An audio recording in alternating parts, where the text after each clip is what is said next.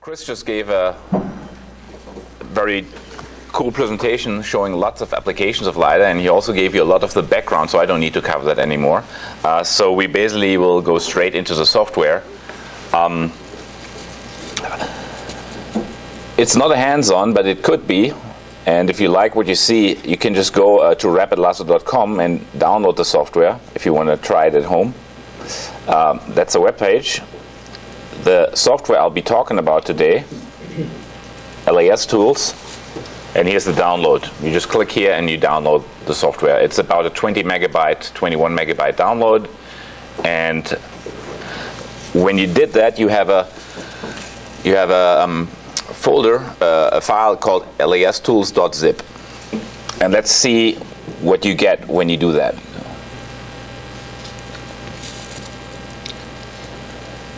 So you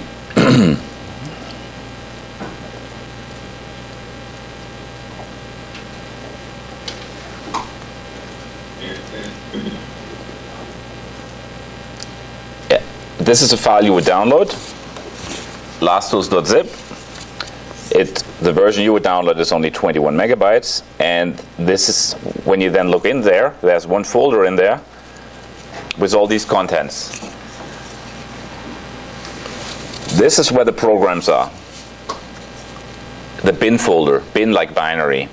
You go in there, and that's where you find the actual LAStools. Having a quick look into this, you see a lot of README files, and you see a lot of individual programs.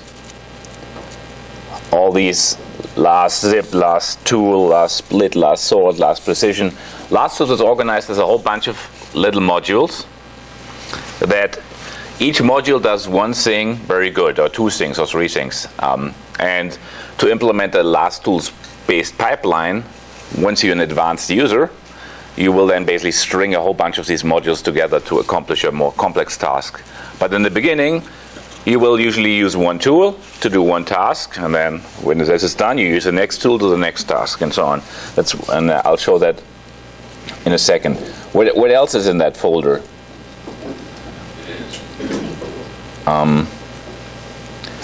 Well, if you work with ArcGIS and you're very familiar in ArcGIS, then you can sort of try out LAStools through the toolboxes. There are 4 toolboxes provided, and you just add them to ArcGIS, and suddenly ArcGIS has kick-ass LiDAR processing capability. So I'm having ArcGIS 9.3 still, so it works with 9.3, 10.0, 10.1, 10.2. Because I don't really use anything of ArcGIS inside that toolbox. But once you add the toolbox, you basically have all these tools that are part of LAStools inside of ArcGIS. There are also something called production tools. I call them production tools because they don't work just on a single LiDAR file. They work on entire folders of LiDAR files.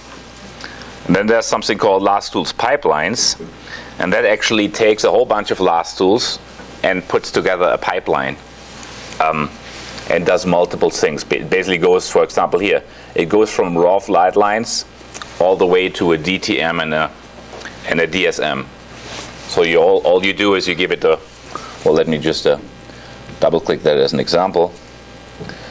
So all you do is you give it the input folder where the raw flight lines are, and you specify a tile size. Most of the time the defaults work just fine. A terrain type and a step size for the output rasters, and then you say on how many cores you want to run, and you put an output directory and a temporary directory, and then you say OK, and then it'll just run in the background calling one LAStools after the other.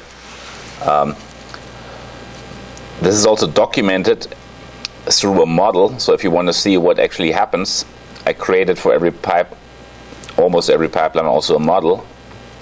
I don't know if you know these, the model builder, but this is sort of a visual representation of what happens behind the scenes.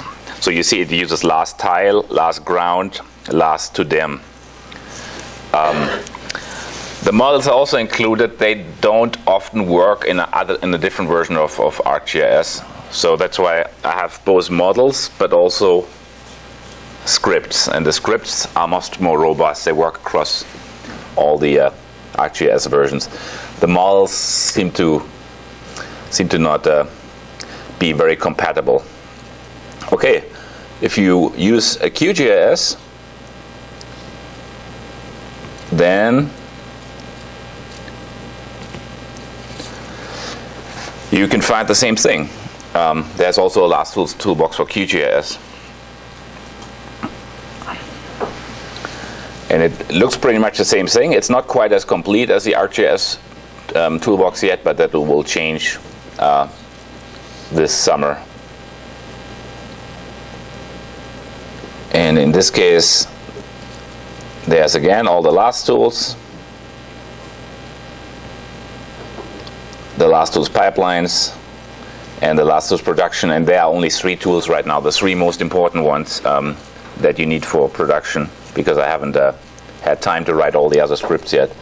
The nice thing, if you are in QGIS, you can use all these other things that are all open source packages and combine LAStools into longer pipelines that go all the way from LiDAR to the products that Chris talked about. Because there is a ton of packages in here, and if a package isn't in there, you can easily add it using the processing framework of QGIS. And finally, there's a whole bunch of example batch script. I told before you can batch script LAStools. They are in here already, and most of them you can just use as is. You just need to change some file names or maybe some parameters. They're also very well documented, so in a way they serve as another tutorial.